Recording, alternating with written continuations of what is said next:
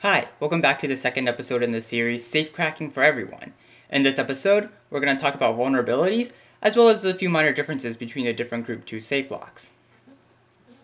Now, if you remember in the last episode, when you turn the dial to the contact area, so the contact area is under the nose, that allows the fence to fall on top of the wheel pack.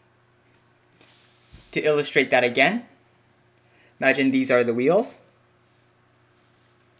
and this is the nose with the fence behind it.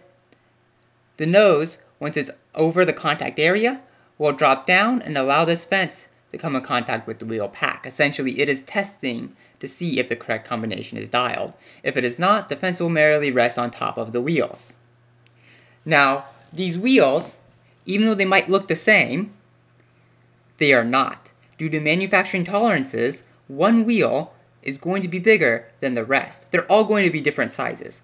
And so if one of them is the biggest wheel, let's say it is this one in back here, and I will illustrate that by offsetting it a bit, just to show a sort of exaggerated example. When this fence goes to rest on top of the wheel pack, it's not going to rest on all the wheels. It will only come in contact with the biggest wheel, whichever one that might be. So in this case, it's only going to rest on the furthest back wheel. And that means this nose will be higher.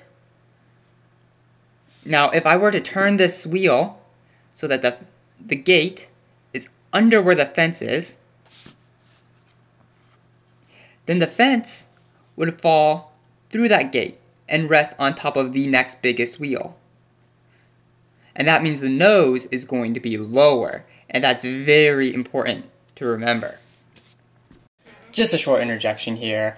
I'm going to throw up on screen a picture that really illustrates the point of the wheels being differently sized. So you can see the second wheel in this picture is larger than that third wheel. So the fence is resting only on that second wheel. You can actually see a little gap here where the red arrow is, showing space between that third wheel and the fence. So if you imagine that second wheel was spun so the gate is aligned under the fence, that fence would drop lower and rest on the third wheel now. So if the fence is lower, since it's all attached to the nose and the whole lever assembly, that nose would be lower too, and you can feel that difference in the contact points. Now, the whole idea of safecracking, at least with Group 2 safe locks, hinges on the idea of being able to feel these contact points. So, if you notice the contact area, it's sort of wedge-shaped. It gets slimmer the further down you go into it. So you can see here, there's quite a bit of wiggle room with that nose before it hits the contact points. So there's a pretty big area between these contact points. Now if that nose was lower, for instance, let's say the largest wheel had the gate under the fence, then that nose will be resting lower in the contact area, and thus there is less wiggle room between the contact points. It would only be able to wiggle just a little bit. Now, being able to feel these contact points means you can feel when there's less wiggle room between them. So, if you were to feel that right contact point at, let's say, 3, and then you spin the dial so that the largest wheel, let's pretend it's the third wheel here, the one most visible, you spin the largest wheel so that the fence is resting over the gate, and then you go to feel the contact point again, then that means you would feel that number to be lower, that right contact point to be lower. And that left contact point would be felt to be higher because those points would close in, because there is the less wiggle room between the contact points the lower that nose is. And this is always going to be true. There's always going to be one wheel larger than the others. And no matter what lock you are on, any Group 2 lock allows the feeling of these contact points.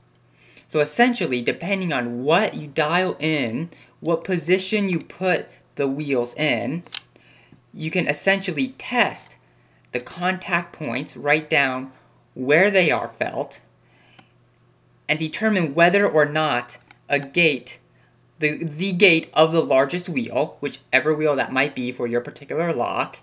You can determine when that has the gate under the fence. And that means that is a number in the combination, because remember, when we dial in the correct combination, that aligns all of the gates under the fence. So if a gate is under the fence, that means one of the numbers is dialed in correctly. So this is what enables us to essentially figure out the combination. This is the vulnerability that allows safecracking to be possible, is because we are able to determine the state of the lock without having to see it, merely through touch, through the dial itself. Now, different locks are going to react a little differently. So most of the time, the change in the contact point will be very small, generally no more than a quarter of an increment. So let's say you have a totally incorrect number dialed into the combination. Let's say you have all the wheels dialed with left rotation, let's say just to 80. But 80 is not any of the numbers in the combination, so there are no gates under the fence. That means that fence will be up extremely high. And then let's say you dial the dial to 30.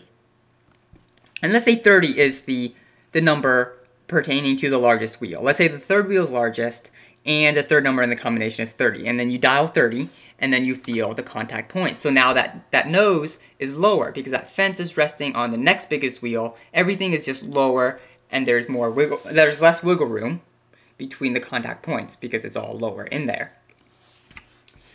Now the difference you're going to feel, let's say originally you felt the contact point at 3. Well, when you have the correct number dialed for the largest wheel and you go back to feel the contact point, you're probably only going to feel a difference of a quarter of an increment. So you might feel 2 3/4 instead of 3. And it's very important that you are able to determine this difference when you look at the dial. So it's a little hard to show on camera such a change, but for instance, if you are at 3, exactly right there, you need to be able to tell the difference between this and 2 3/4. That is the change you're looking for on the dial. That is how much the wiggle room between the contact points change when you have a correct number dialed into the lock. And it is a very small change and can be very hard to see and does take practice, but it is there. And that means we are able to successfully follow a certain procedure to figure out what those 3 numbers are in the combination and in what order they appear in. Now, not all the locks are going to be the same. Some might be harder, even though they are still group 2. Some might be inadvertently harder. If you look at the way that this wheel is designed for a 6730 or a 6741, you can see there's 3 holes here. This middle one is the most important. That is called the key change hole. So the way that the combination is set or changed on one of these locks is this inner metal circle, this bronze colored piece, is actually able to rotate inside of this outer metallic shiny metal piece. It's locked in place right now, but the change key, when you insert a change key to change the combination of a safe lock, it goes through this hole. And when you turn it, it releases these 2 arms you can see through these holes. And that essentially allows this inner circle to rotate. And so when you do that, it essentially changes where in relation this gate is to the inner wheel.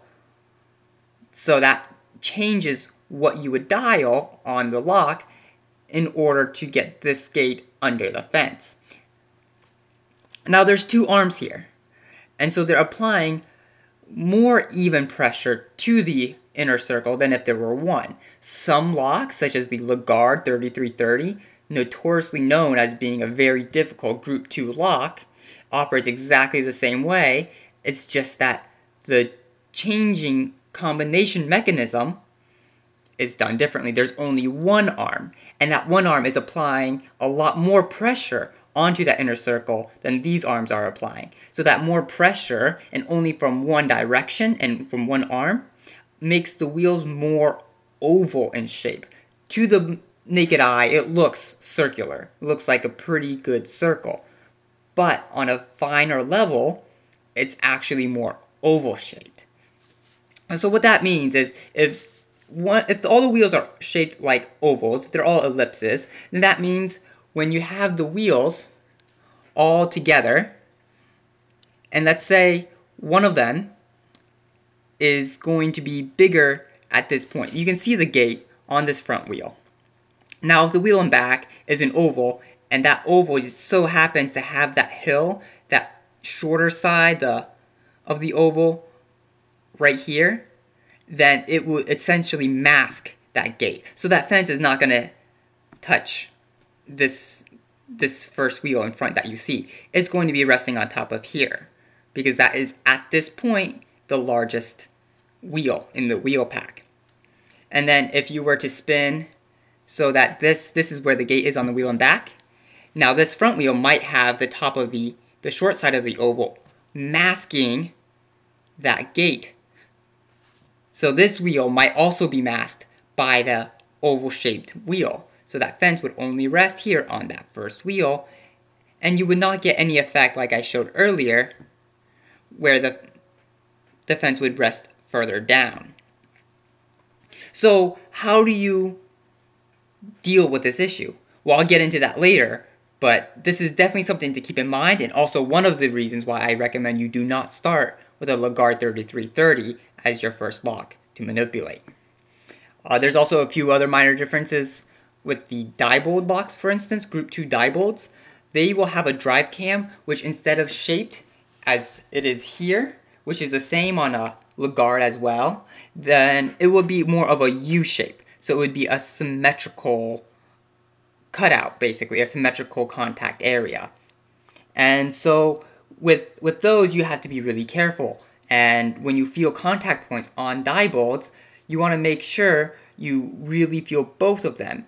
So see here how one side is a lot more sloped of the contact area. That right contact point is more sloped. So the further down that the nose is in the contact area, you're going to get a greater change in the right contact point than you will on the left contact point. Diebolds are not made such a way, and they will have an equal change on both the left and right, and that change will be less because there is not as much of a slope there. So that means for the SNG 6730s, the 6741s, or Lagardes, what you're going to do is you really only need that right contact point because it has such a great change compared to that left contact point. The left contact point is not as useful. But with the Diebolds, you want to make sure you take readings of both contact points because they will both provide together the necessary information, and reading just one might lead to such small variations that it is easy to misread.